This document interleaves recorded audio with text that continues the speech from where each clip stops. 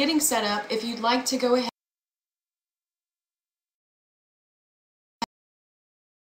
and go to the PDF files that are on the left-hand side of the screen for the homeowners and the auto tabs, you can actually print those if you would like to follow along with those pieces of the presentation. It won't be necessary to have those, but they're a great reference point to go back to as we are going through the discussion.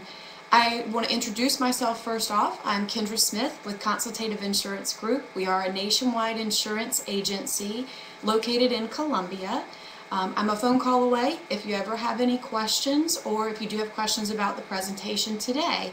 If there are questions, or if you'd like to share situations that you've had in your own life, please feel free to use the question and answer piece at the bottom of the screen, and we'll be glad to share information there as we go through. I also would like to point out some of the web links that are on the left-hand side of the page as well. One is a Meet Our Team video link that will take you to a YouTube site that does allow you to see the members of our team and staff. And then there's also our virtual insurance office, which is the consultativeinsurance.com website. Please feel free to peruse that at your leisure at any point in time. And last but certainly not least is the link for the nationwide affinity discount information for the realtors.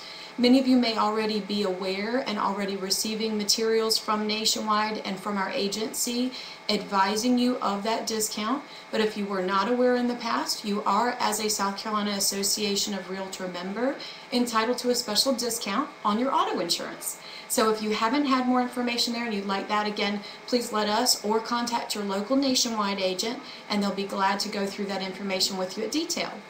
Now we're going to actually get started with our insurance basics presentation. So this has actually been a very high demand presentation for us, because the reality is we all need insurance for one reason or another, and you're in very unique situations because not only do you need insurance, but a lot of times you're going to find yourself either in the middle of a consumer who's trying to purchase a property and there are insurance questions that are coming up, or you yourself in your personal life may have very unique situations that come up or questions that come up regarding your insurance needs. There are a lot of misconceptions out there, so we're just going to simplify this today.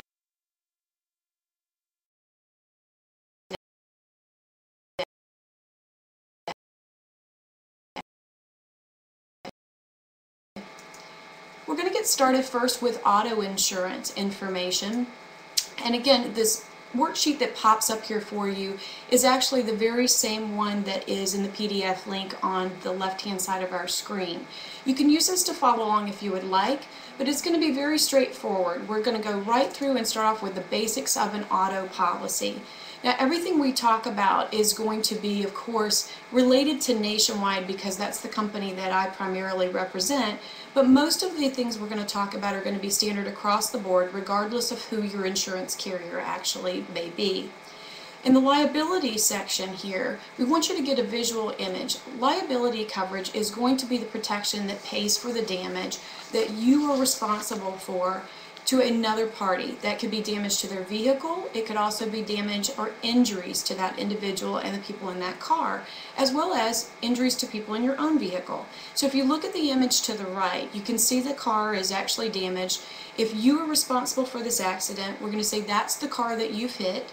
Your property damage liability limit is the one that would pay for the damages to this vehicle, as well as any other property, like for example a telephone pole that may have also been involved in that particular accident. In the background you can see the firemen / paramedics taking a person off in an ambulance. Your bodily injury liability limits are the ones that would pay for the damages or injuries to those individuals. On your liability coverage, if you ever look at your insurance page, there's going to be a per person limit for injuries, and then there is a per accident limit for injuries. The per person limit is exactly what it sounds like. It is a limit that is the maximum amount that can be paid to any one person that you're responsible for injuries to in a particular loss. The next number, which actually shows the per accident limit, is regardless of the number of people that are hurt. So if you have a $25,000 limit, which the state of South Carolina allows you to do, it is our minimum limit in the state of South Carolina, what that means is it would pay no more than $25,000 to any one person, no more than $50,000 per accident, regardless of the number of people that are hurt or injured. The next coverage is going to be comprehensive coverage. Now, this one used to be referred to as commonly acts of God. These are things that are completely out of your control that cause damage to your vehicle. So in this situation, if it's a tree or storm that comes through, hail damage is another very common situation. If your vehicle is stolen, that would also fall under a comprehensive loss. If you have an accident with an animal, that damage would also fall under a comprehensive loss. So you can see we've got a little bit of an extreme situation here, but certainly that one has got to be an act of God type situation, or a very bad neighbor who's cut down a tree, if that's possible. The next coverage related to your own vehicle is going to be collision coverage. Collision is basically what it sounds like. If your vehicle collides with another vehicle and your vehicle is also damaged, then collision coverage is the one that's going to pay for the damage to your vehicle, subject to your deductible. Deductibles apply to both comprehensive and collision claims or coverages.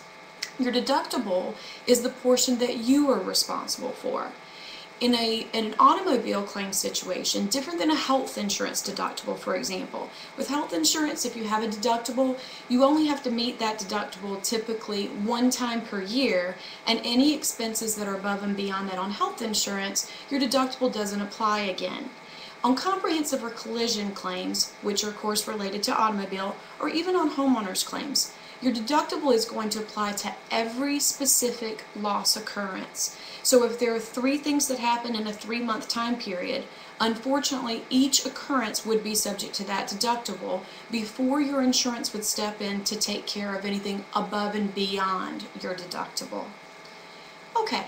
So again, in this image, we looked at the same picture originally when we were talking about the liability coverage, and we said this is the vehicle that you've hit.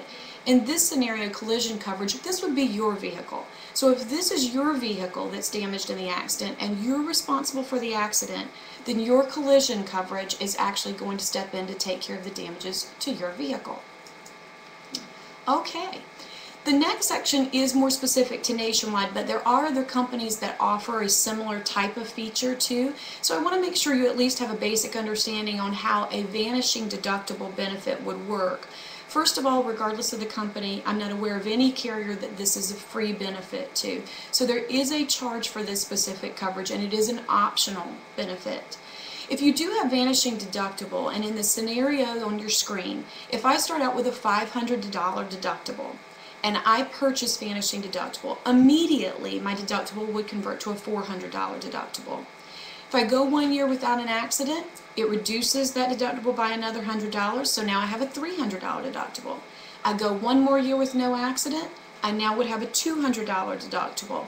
Now I have an accident. My out-of-pocket expense, instead of being my typical $500 deductible that I've selected and that I'm paying for on my policy, would actually only be $200 out of my pocket in this scenario.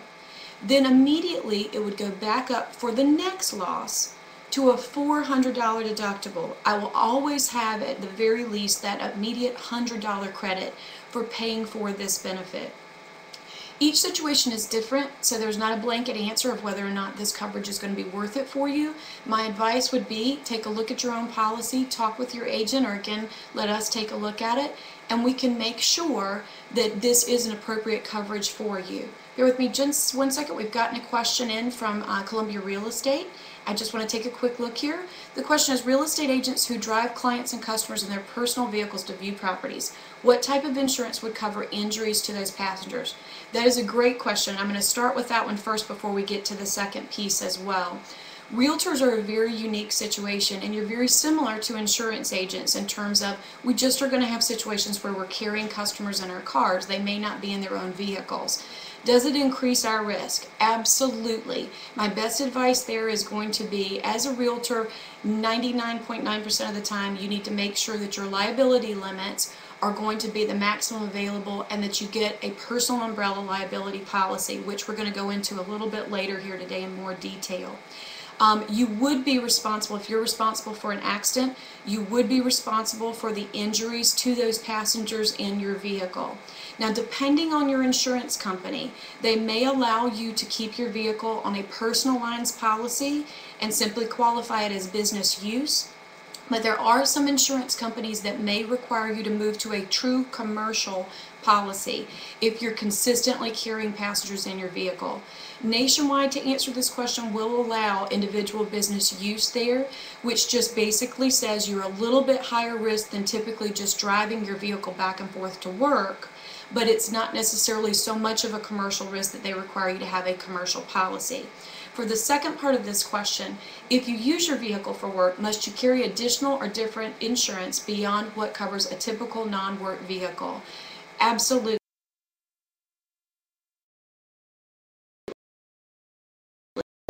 Anytime you're using your vehicle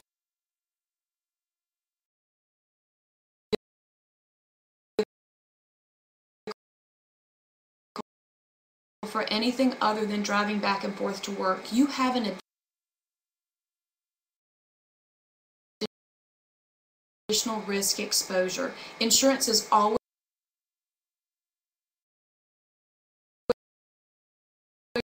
going to be all about risks, so just keep that in mind whether we like it or not some days. If you have anything that indicates you have a higher than average risk, average being I get in my vehicle each morning, I drive to my office, I park my car, it sits the majority of the day, I come back at night, get in my car and drive it back home, go out to dinner every now and then. That's pretty typical use of a vehicle. If it's above and beyond that, you probably do have an additional liability risk exposure that you want to make sure that you're insuring correctly.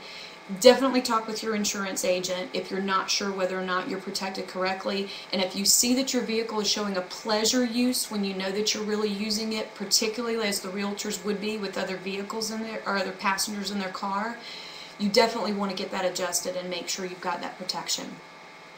Okay, great. Thank you very much for that question. Great question. The next coverage is going to be un- and underinsured motorist coverage. In South Carolina, we are required to have uninsured motorist coverage. We are not required to purchase underinsured motorist coverage, but very candidly, any insurance agent worth their salt needs to be telling you to purchase underinsured motorist coverage. Uninsured motorist coverage, the first, which is the state required, is protection for you if somebody else hits your vehicle, they are at fault for the accident, and you are either injured or your vehicle is damaged. Your company steps into the shoes of the company that that person should have if they are uninsured, to make sure that your vehicle repairs are taken care of, and also to make sure that there is protection or coverage for your injuries and injuries to the people in your vehicle. The question I usually get here is, well, does that mean the person just gets away with this if they're driving without insurance? Absolutely not. The responsibility then goes back to the insurance company to pursue that individual on your behalf. When we say pursue, what can happen to someone who's driving without insurance? They can have liens placed against their future earnings. They can have judgments placed against them. We can seize actual future and potential current belongings or properties. It is not a good situation. So there, in addition to all the state penalties that that individual would be facing, are a number of different penalties that would be in place simply because they've caused a damage or an injury that they are not taking financial responsibility for. Underinsured motorist coverage is a unique situation. Underinsured is still protection for you if someone else hits you and they are responsible for the accident. In this situation, they do have insurance coverage. It's just not enough to take care of either all of your damages to your vehicle or all of your injuries. And injuries is probably the most common situation that we see here. In this situation, if you've got a severe accident or even a moderately severe accident, and that other driver that's responsible has those state minimum limits of $25,000, what I usually ask people is stop yourself for one moment. If you yourself could not work for the next 6 months, so let's not make it really severe, let's just make it a temporary scenario, and you are going to be responsible for all of your medical expenses, how long do you think $25,000 worth of coverage would last? If you know that that's not even going to be a drop in the bucket, and the average cost of one night stay in the emergency room is $25,000, then you understand the need to make sure that you've got additional protection under your own policy if those other drivers on the road are not correctly insured for the risk that they do damage or injury to you. So it's an extremely important coverage. In this situation, we can kind of laugh and say, probably the person to the right in the older vehicle may not have enough, even just property coverage, for the damage to the car that they caused to the left. At least that Ferrari owner would know there's somewhere to actually start, even if there were no injuries in this loss. The next piece gets a little further into injuries, which is medical payments coverage. In South Carolina, you may have personal injury protection coverage or medical payments coverage, depending on your insurance carrier, but they do work overall in a similar manner. Nationwide actually has medical payments, which is why we're looking at this. In medical payments, if I am the driver responsible for an accident, and I am also injured in that accident, medical payments is the only coverage that will help step in to take care of my injuries. Liability coverage, which we talked about in the beginning, is going to take care of injuries to all those other individuals that I've caused injury to. But unless I've got a health insurance policy, I may have a complete gap in protection if I don't have medical payments coverage. Medical payments coverage can go hand in hand with your health insurance protection by helping cover deductibles in case of injuries related to an automobile accident. But keep in mind, this is not a true health insurance benefit. This is truly for injuries related to an automobile accident. It also would apply if I was a pedestrian and I was hit by someone else. I could use medical payments in that situation. Or if I was a passenger in someone else's vehicle and if I had medical payments coverage under my own policy. So there are some extending benefits, even if it's not something that happens in my personal vehicle. The next one is going to be accident and minor violation forgiveness.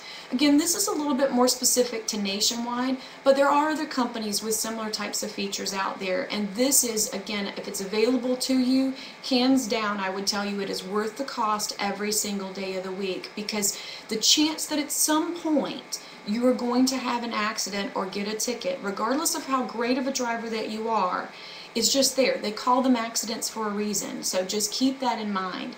The accident forgiveness will actually forgive up to one accident per household every 3 years, regardless of the amount that we pay out. So if you have a limit of $50,000 and you cause $50,000 worth of liability damage to someone else, so Nationwide pays out that claim at $50,000. What this means is your rates are not affected by that loss at all. And that's huge. It's absolutely huge, and we see customers that need to use this every single day. The minor violation forgiveness is a second piece to this. This will actually forgive a minor violation for every driver in your household listed on your policy, up to one per driver every 3 years. And again, it is on top of the accident forgiveness. So let's get an extreme situation here. If in my household, my husband and I are both drivers, and I have an at-fault accident that we have to pay out damages for, so let's use that same $50,000 that we talked about before. Nationwide pays out the $50,000, then I get a month later a speeding ticket for going less than 10 miles over the speed limit, and we're just having a bad couple of months. My husband gets a speeding ticket for going less than 10 miles over the speed limit the next month. By having this accident and minor violation forgiveness package protection coverage on my policy, our rates are not affected by any of those events. So again, well worth the money there in terms of recommendations. Roadside assistance. A lot of us are familiar with roadside assistance through AAA. That's probably the most common one that we see. And the biggest advantage that AAA has offered in the past is that that coverage not only follows you, but it follows the members of your household. Well, the great news is the roadside assistance coverage that we offer does the exact same thing. There are two different levels. One is the basic limit. In that basic limit, it will basically cover towing and labor expenses for tows up to 15 miles or $75. Now, it doesn't have to be a reimbursement. You actually can call into our toll-free number if you have this kind of a situation, and they will send someone to you, and then they'll direct bill Nationwide if you have that coverage on your policy. The next level up, which is the one we typically recommend and is the most similar to that AAA type protection we were talking about, is the broader coverage or plus form. In that situation, the vehicle can be towed as far as up to 100 miles. We can pay up to $300 toward those towing expenses. It does pay for extraction, so if your vehicle is in a ditch, things like that, whatever happened, we don't have to have all the details with it. We can still pull you out in those situations, so don't get your neighbor to pull your car out if you're in that scenario. And as well, if you are traveling and you're more than 100 miles from home, it will also pick up motel expenses if you need to stay somewhere overnight, additional meal expenses if those are also incurred because of a mechanical breakdown on your vehicle. Those expenses can be as high as an additional $500 over and above the actual tow expenses. So it's a great coverage. It's very inexpensive. The most that this coverage can cost with us, just so you've got a figure with that as well, is $20 every 6 months. It does follow all the drivers in your household, just like I was mentioning that the AAA coverage does. So if you have a child who's away at college, to me this is the most common one, it doesn't matter if they're out on the road at night with one of their friends and their girlfriend's car breaks down and so they're stranded in the middle of nowhere. They still can call the claims office 24 hours a day, 7 days a week. We're still going to send somebody out to pick them up if you've got this protection on your policy. The next piece, discounts and savings. We always want to know, where can I save some money, and are there pros and cons to having all of my policies with one agency? I'll use that as an example. First of all, there absolutely are significant pros to having all of your insurance with one company. It is the best way for an insurance professional, as an agent, we are insurance professionals, to really be able to make sure they're consulting with you and making sure that there are no gaps in your overall protection. And that's huge because we see gaps all the time. Particularly the more assets that you have, the bigger the opportunity there are that there are gaps out there. So we want to make sure that we're giving you that advice in the best way possible. Some potential discounts out there you can see: home and car, auto financial if we have a life or financial product with you, the nationwide family plan, non-nationwide home ownership. If we don't insure your home or it's not eligible to be insured with us, there are still some potential discounts that are there for you. Accident-free, advance quote. So if your policy is not renewing for a month, just say as an example, but if it's more than 8 days from now, you actually will get a special discount because you're not waiting until the last minute to shop your information. It's a more consultative, again, approach in this overall picture. New vehicle discounts, multi-car discounts, and terms with prior carriers. So the more longevity, the more stability that you've shown in your insurance history, the better pricing that you can actually get today. Next piece is going to be the home insurance. So we're going to move to the next PDF that we have available too. So if you are following along with those listings, you'd want to flip over to the homeowners piece now too. The worksheet's here. And this picture, the first, probably the most important piece of insuring your home is, of course, the dwelling coverage itself. And if you notice in the picture to the right, there's a picture that appears to be maybe a house under construction, and that's very much done on purpose. When we're insuring a home, we are insuring it for what it would cost to rebuild that home or reconstruct that home. You guys deal with market value on a daily basis. Mortgage brokers deal with market value on a daily basis. And I'm sure that you've had experiences in your past dealing with insurance agencies or insurance companies where there's a difference in the amount of the purchase price and what they're coming back with as a reconstruction value on the home itself. Completely common, particularly in times like our economic past recently, where market value, forgive the expression, may be shot to hell, but it's still not necessarily helping on the reconstruction costs. So we want to be careful and make sure we're not over-insuring a home. We want to make sure we're not under-insuring a home. And most companies will have restrictions about insuring a home somewhere close to 100% in replacement cost value. And the best recommendation typically is going to be to 100% of whatever that estimated reconstruction value is. Remember too, with reconstruction value, if a home goes through an extreme fire loss, for example, you're not dealing with a blank slate.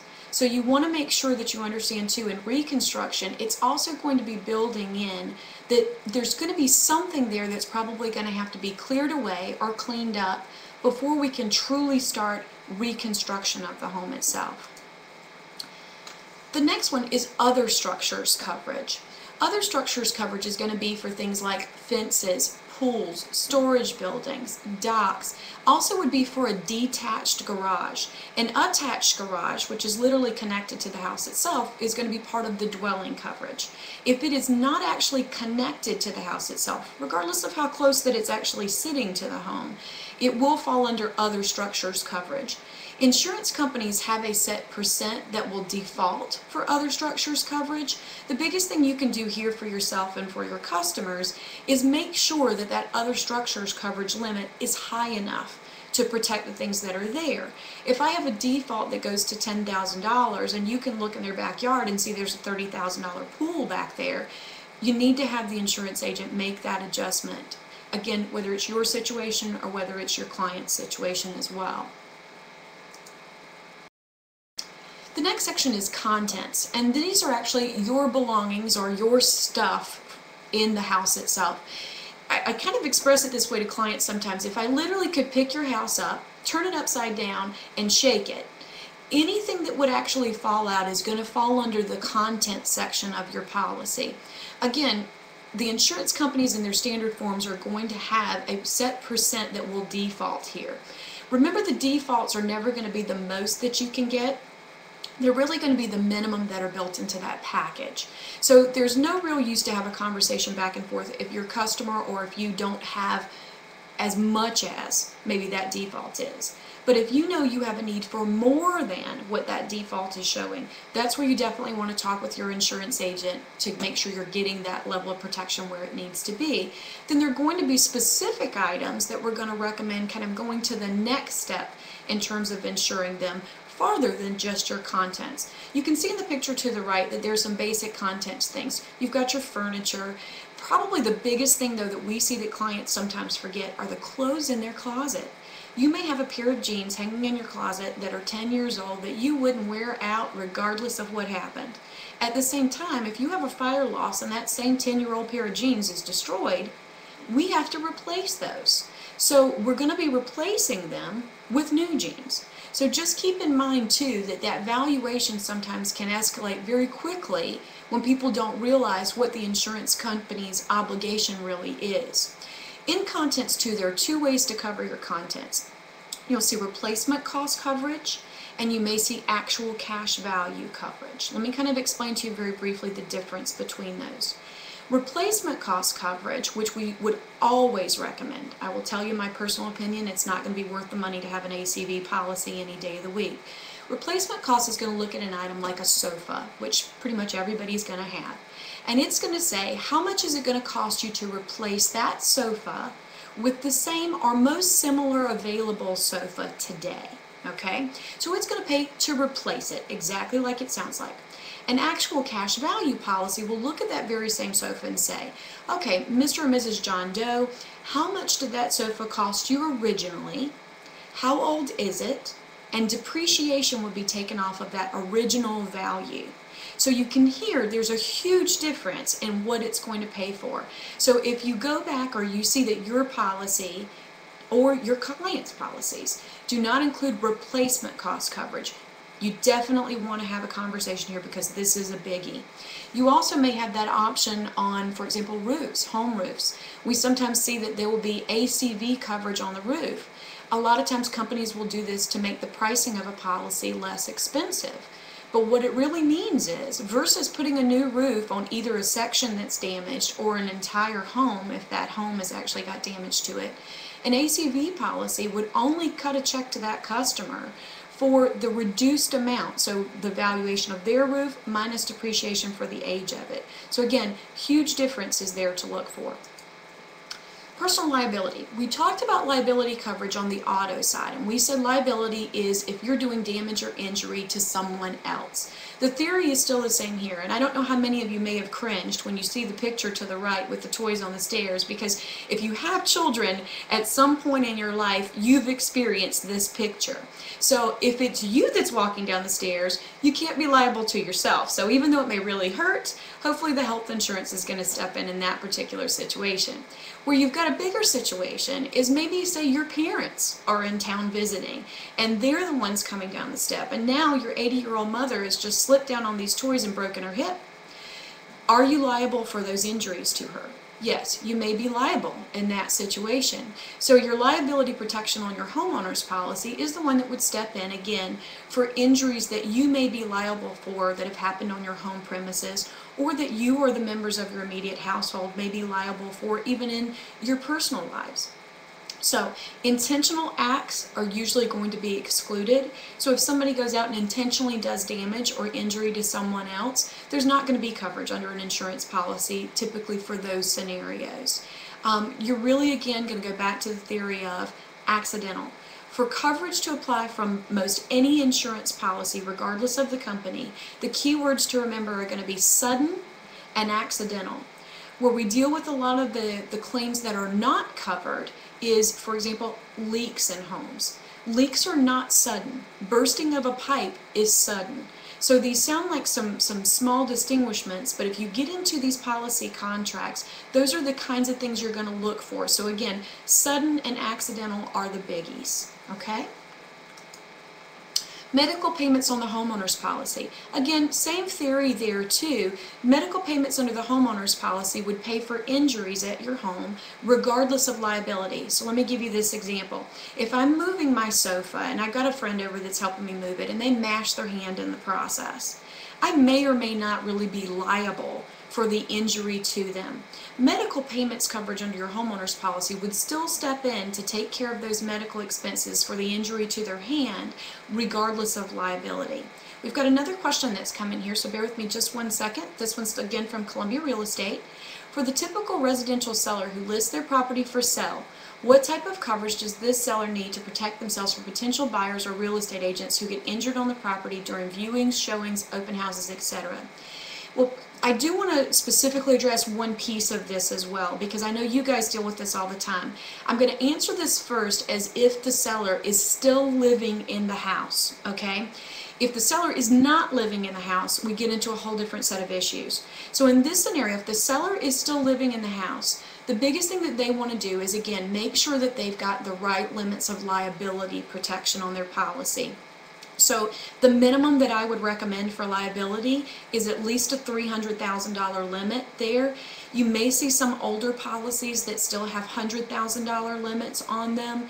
It's not a big pricing difference to increase those limits. Typically for us to give a very generic answer, going from a limit of $100,000 on a home's liability to $300,000 may be about a $25 price difference per year. So we're not talking a significant difference for a lot more protection.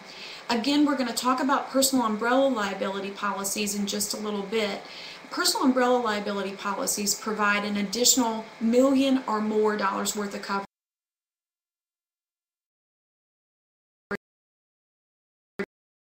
above and beyond both the home's policy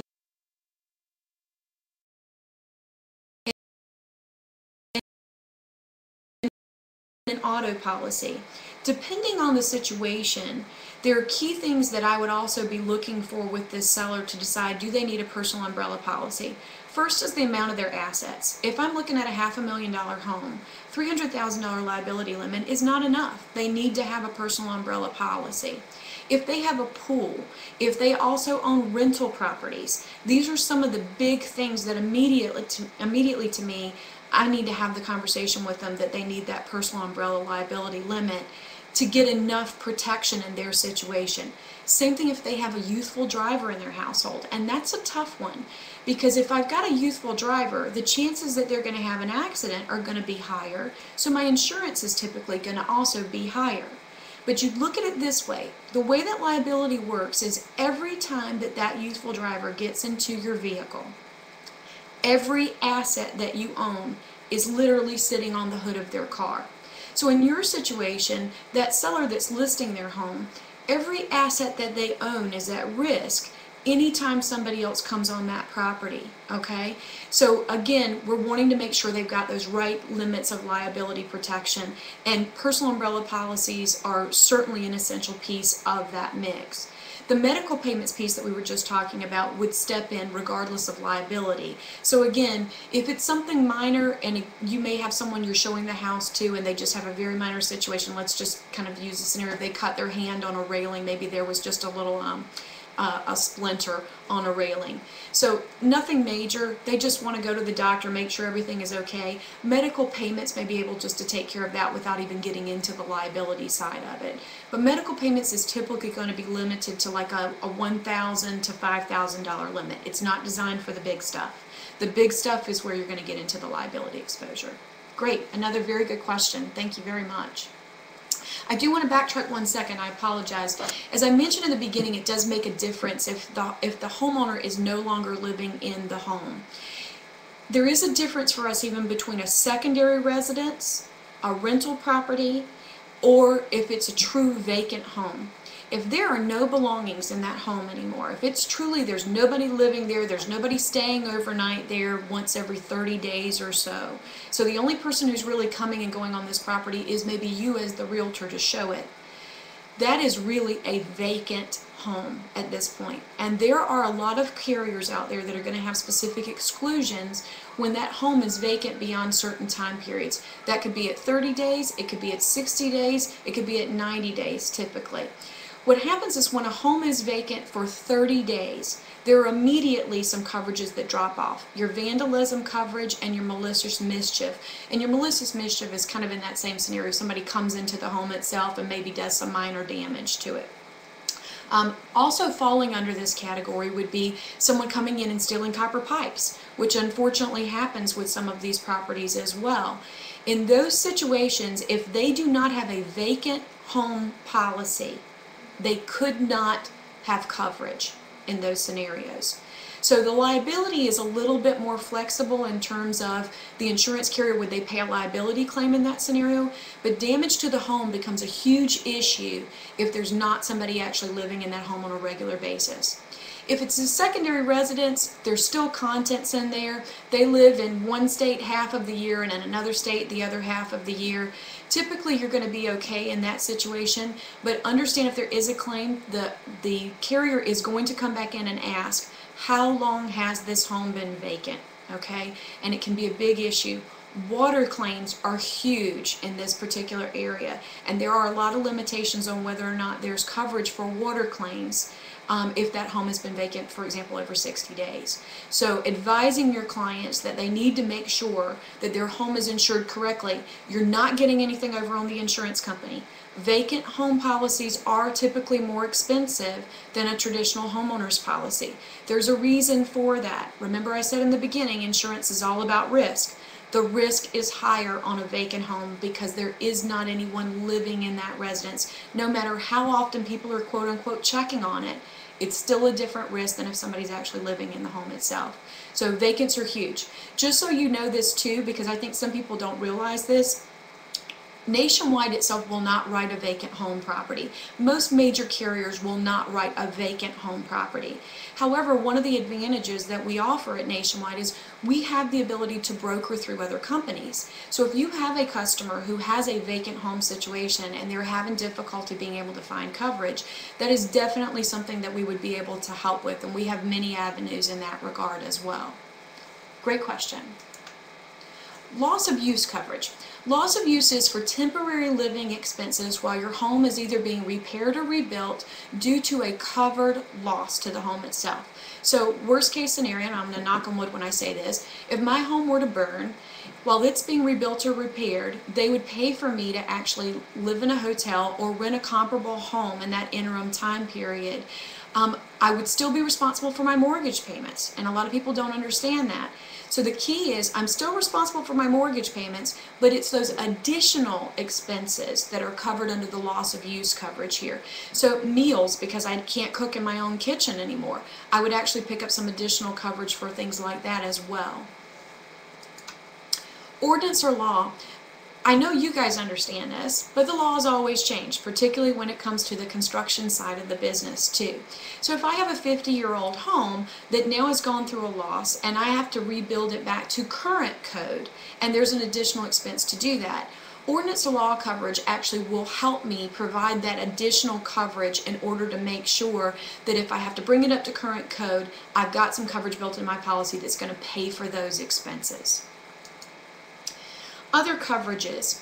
Let's go a little bit further here. Water backup.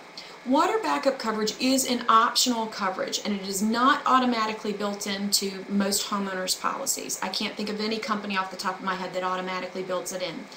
If you have a customer who has a basement in their home, hands down, no question, they should absolutely have water backup protection.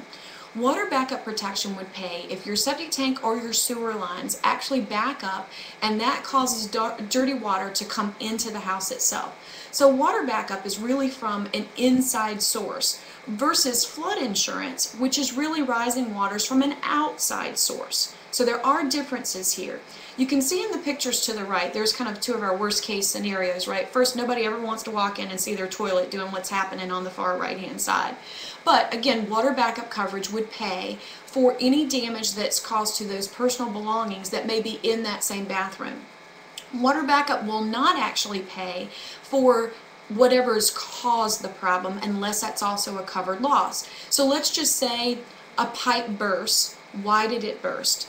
And again, the pipe may not be covered. All the resulting damage would be covered in that situation. So when I'm saying that a part of it might not be covered, it may be, again, that burst pipe, the replacement of that pipe may not be covered unless whatever burst it is a covered loss or a covered peril in that situation.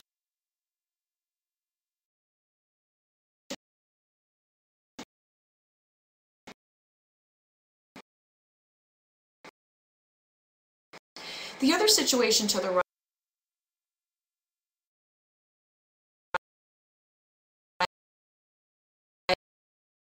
is probably typical if you've got a sump pump that's failed in a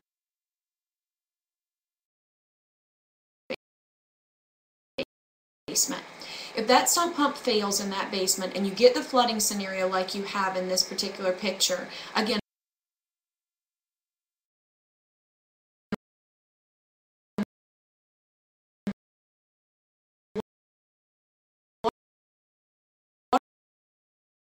water backup is going to be the only thing that's going to step in to take care of those damages. There are different levels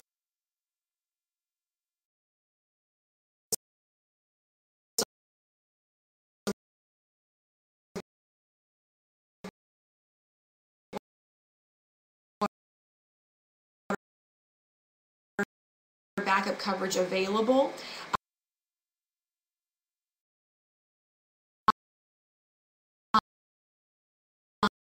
And again, the amount that we would recommend would vary depending on what you have in that basement.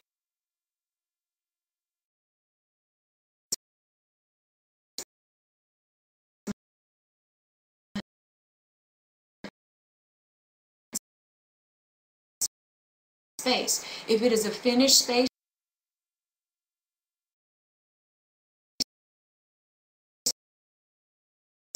then obviously you're going to need a higher limit of protection.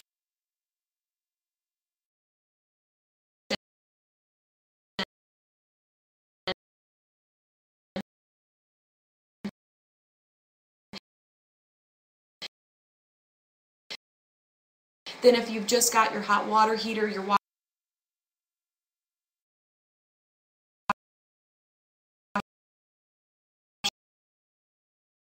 and dryer maybe in that basement space where you're really looking at true just basics. Okay, next is identity theft protection. This one, in my opinion, is also huge. Identity theft right now is one of the highest rising crime rates in the U.S. This is if somebody's stealing your social security number, your date of birth, your personal information,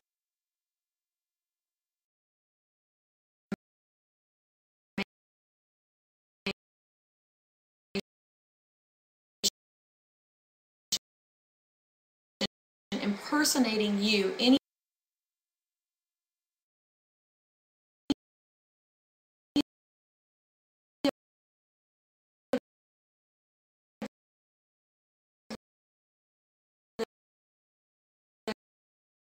those cases. The identity theft protection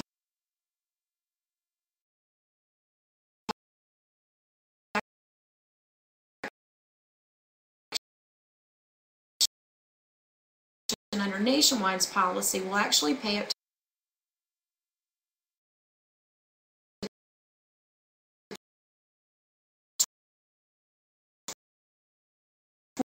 $25,000 to help restore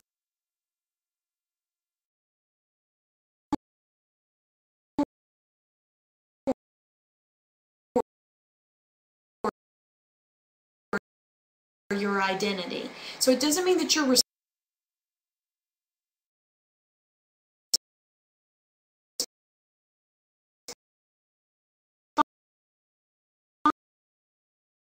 responsible for those charges of whatever.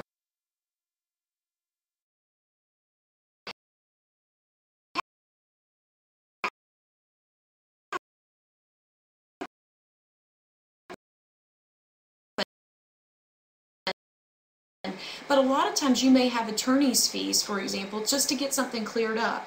And if you've ever gone through one of these scenarios, probably the worst part of it is the hours upon hours that it takes of phone calls just to get these scenarios cleared up.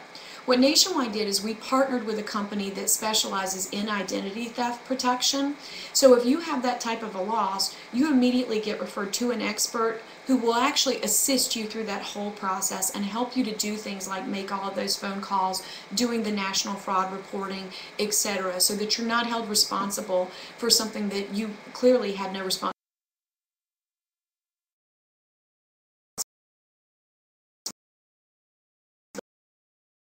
to. The other perks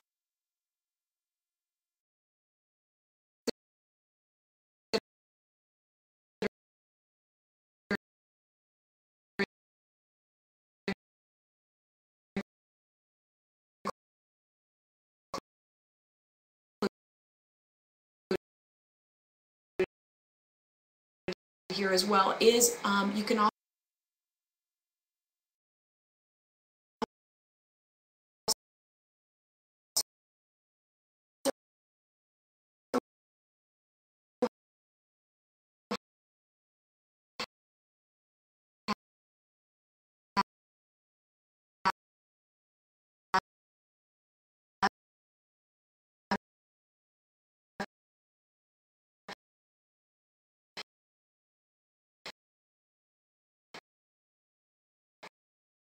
identity theft monitoring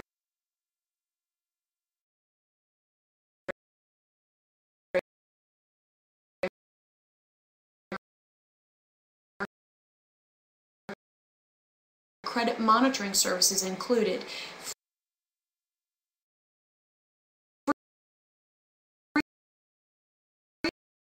With the coverage with us, you actually do get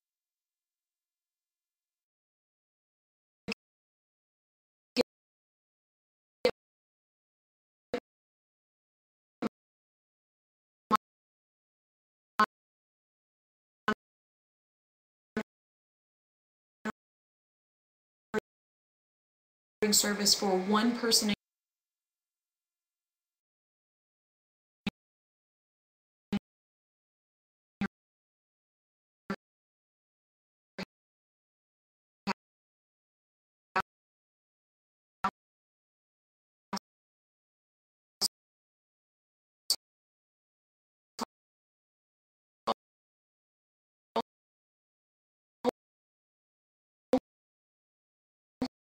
and at a nominal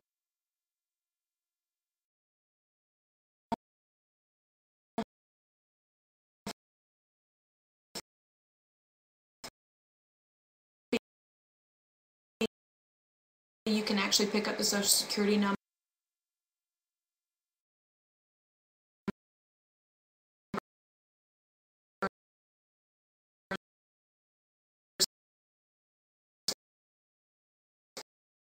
of additional individuals in your household.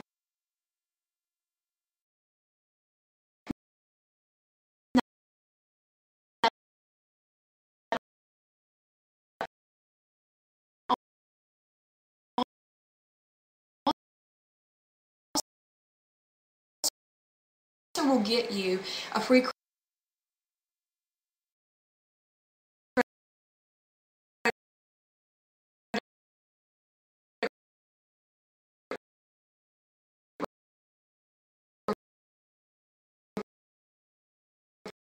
report as well each year. I know from your positions, you guys understand the importance of monitoring your credit and how much that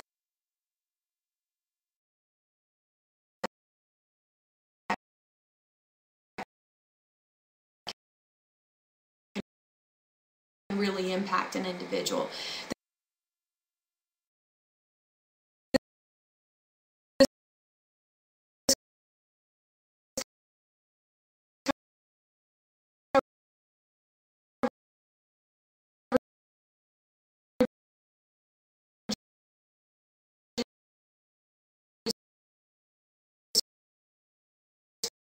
Fantastic. I've had it from day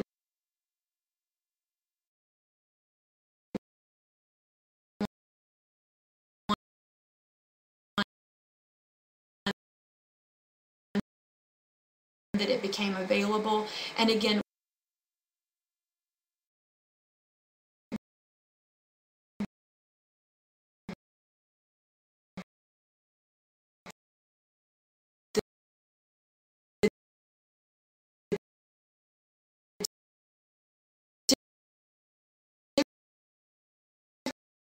different versions of it will vary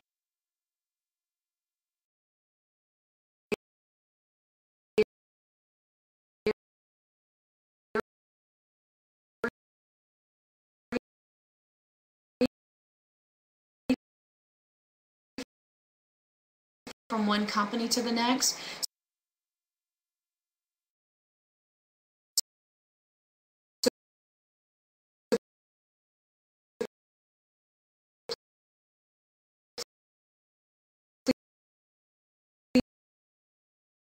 Please don't assume if you do have identity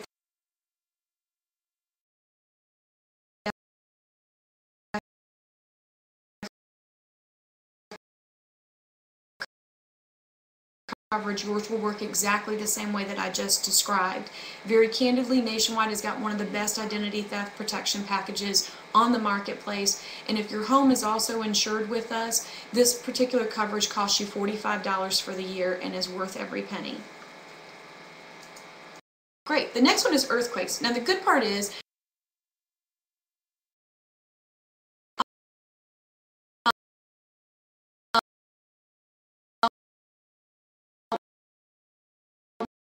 we never have earthquakes, right?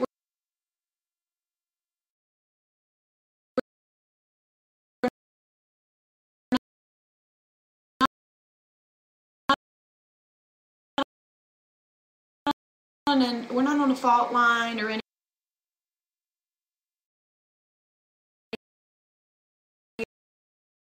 of those things. If you're not shaking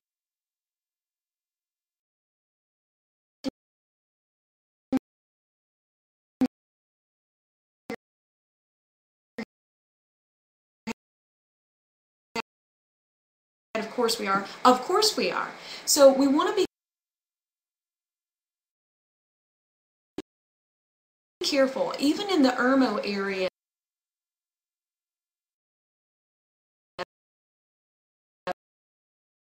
which is where our main office is located.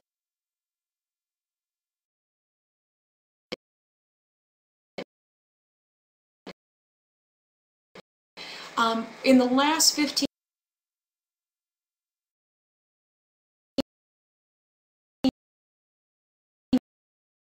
years that I've owned the agency, we've had 2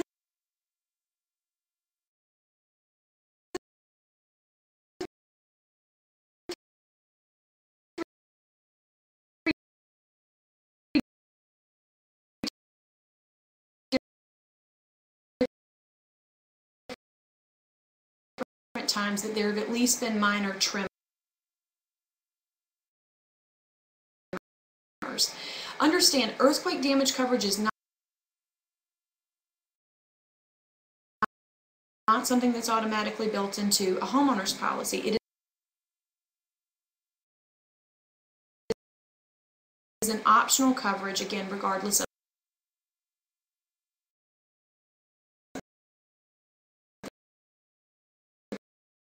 the company. So you want to make sure, particularly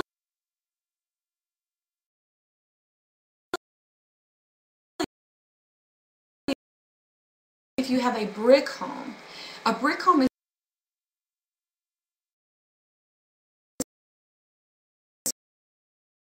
going to be at a higher risk in terms of earthquake damage coverage, just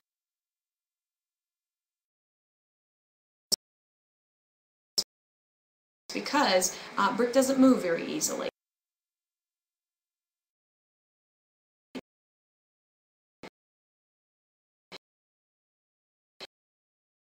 Versus in fire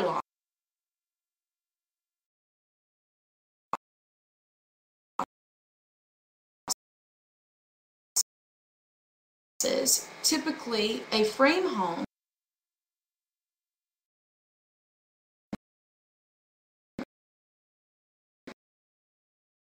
is going to be a higher risk category.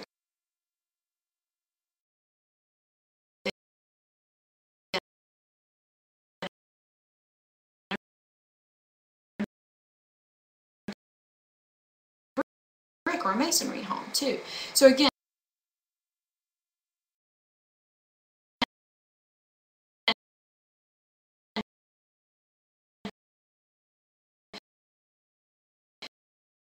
keep in mind that earthquake damage coverage is not automatic,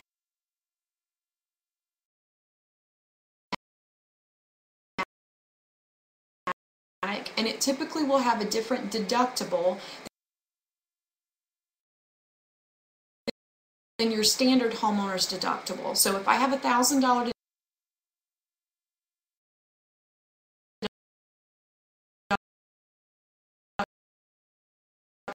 on my homeowner's policy, this one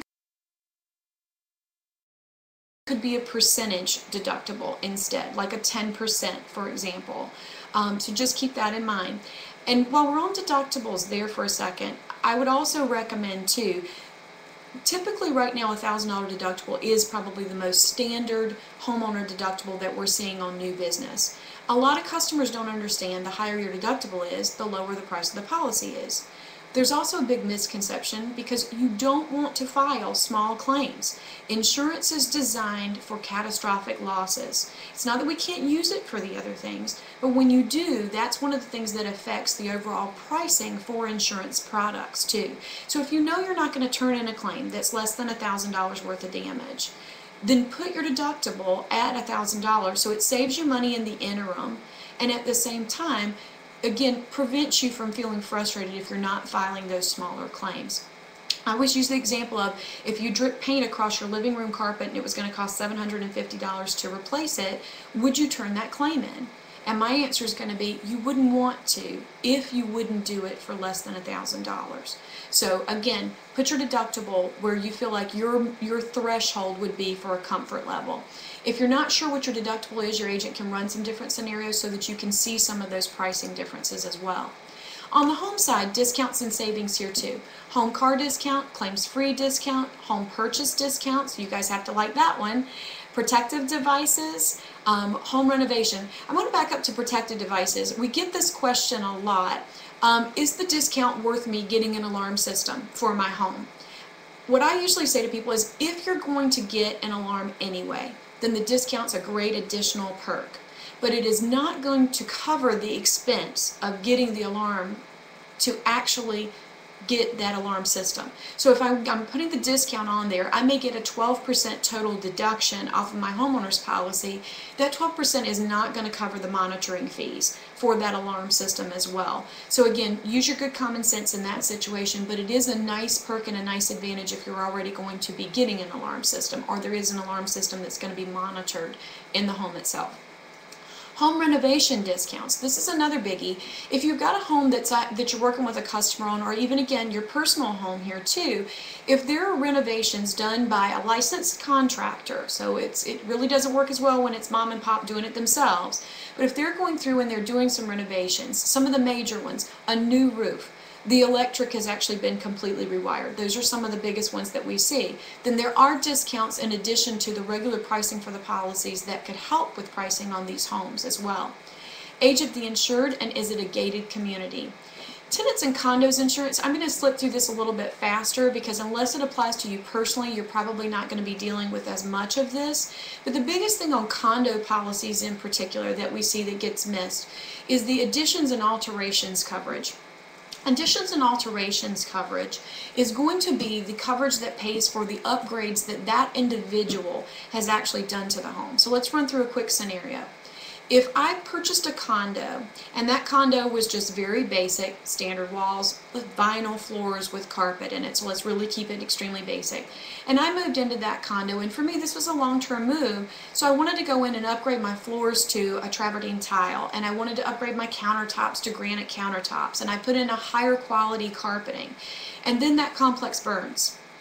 The additions and alterations coverage is going to be the piece that helps pick up those additions and alterations that I added to that property in order to make sure that I'm really being put back whole after a loss. So again, if they are going in and doing some different upgrades, we want to make sure that this limit is actually high enough, and very candidly, we see this one underserved all the time. So this is a big one to watch out for if you're dealing with a condo situation. Flood insurance. I mentioned earlier we were going to come to this piece, and that flood insurance is different than water backup. You guys probably know a little bit more about flood insurance than the average consumer does. But the bottom line is everyone is in a flood zone. It does not matter whether the area that you live in has actually been flooded or not.